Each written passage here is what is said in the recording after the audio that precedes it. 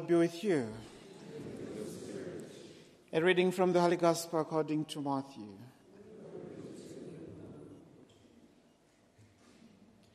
At that time, the 11 disciples went to Galilee, to the mountain to which Jesus had directed them.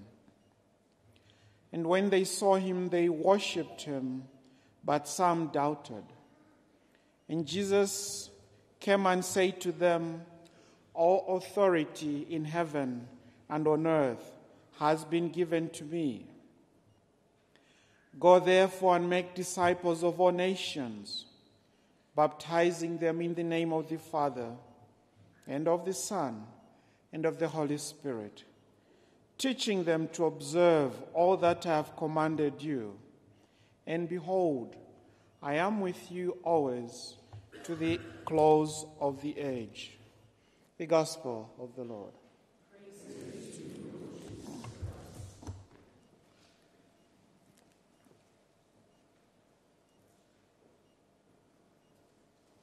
One challenge we normally encounter as priests is to try and explain everything.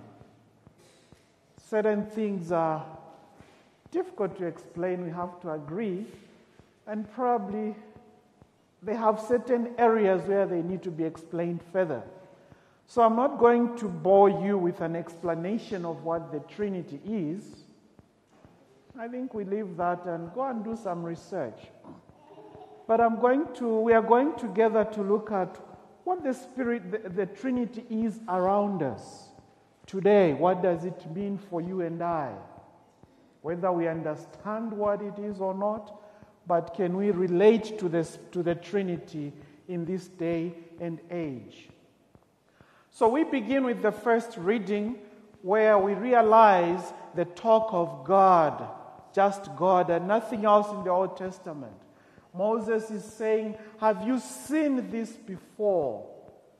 God fighting for his people.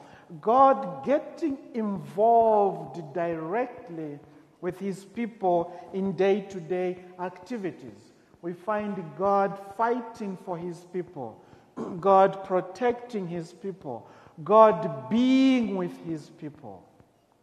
What kind of a God are we looking at? It's a God who's interested in your life, a God who's taking part in your life just like he did before. The big question, how does God get involved in my life? When I'm troubled, where is God? Those are serious questions. When there are tsunamis and whatever happens, where is God? Southern Africa is crying, there is drought. Zambia is most hit. I don't want to go back there anytime soon. Where is God in times of drought and all those things? Well, one explanation that the scientists tell us is, no, some things is because of what we have done. Quite okay. Maybe we've cut too many trees. There is nothing to block the wind. Okay, that's an explanation. But still one goes on to say, yes, we have done that. But where is God? Very difficult question. Because quite often we want God to be the way we would want somebody to respond. Okay, I'm hungry. The God I want now is one who gives me ice cream. Here I go again with food. Let's leave it there. I have a flat tire. God, I want you to come and give me a brand new tire. You are dictating to God the response you are expecting. God is always with us, is always around us. Let's look at Christ. So when you're looking at the Trinity, we are basically looking at God the Father, God the Son, and God the Spirit. A community of three individuals or three persons. Now let us look at these persons, how they affect our lives. So we start with God the Creator. God created anything good. Anything that you can think of that is good is God's creation. Sometimes other things that can be considered as good they are good in as far as they direct us back to God. We go through situations that are bad, but at the end of the day we say, oh, thank God that I went through that. I discovered God. It was bad because we are going through it. We are not happy about it, but at the end of the day, it was good because it directed us back to where we are supposed to be. The question is, how do we know? And nobody wants to go through a difficult time despite it leading us back to God. We all want to be happy and be led back to God. So that's the one aspect of God. He creates. And then the Son comes into play, Jesus Christ. When things were in chaos, there was disorder on earth, and God said, who's going to go down there and correct things? Then probably Christ raised his hand and said, here I am. I come to do your will. Christ, or the second person, comes in as a restorer of order. Comes in to build a bridge between that which was lost and that which should be, the relationship with God. That's what Christ comes to do. Now, if we look at the life of Christ through the gospel, we find him being obsessed, I'm using the word obsessed deliberately, obsessed with people that are on the margins. Obsessed with people that are troubled. Obsessed with people that have no one to talk to. Neglected. One word, I'm avoiding to use it, but it will help us understand a little further. Obsessed with prostitutes. He allowed a prostitute to touch his feet, poured oil, and she used her hair to dry the feet. That's how far Christ accepted him, opened up himself so as to create the bond that was destroyed because of our own doings. How much are we ready to go in trying to build the bridges? It's not easy. It's not easy to build bridges. It's not easy to restore that which was lost. It takes a lot. But how much are we ready to go? Are we going to be like Christ, accepting anything and everything for the sake of goodness, accepting anything that comes at our way, humiliation, so that the other person can have life? And it is in that difficult moment that Christ tells the disciples, I will be with you always. And also the second reading gives us a hint to say, whenever you claim in the name of the Father, it's the Spirit.